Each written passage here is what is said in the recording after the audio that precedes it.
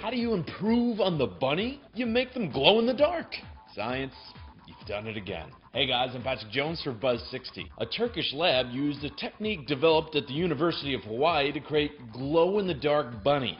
The researchers took out a mother rabbit's embryo, injected some glowing jellyfish proteins in there, and put it back in the oven.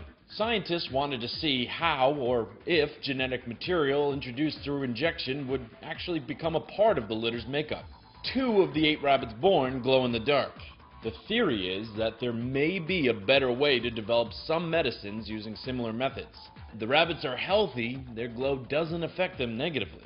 Although, pet stores are going to have a hard time selling their regular bunnies, as the Veruca Salts of the world are all going to want a glow-in-the-dark bunny now.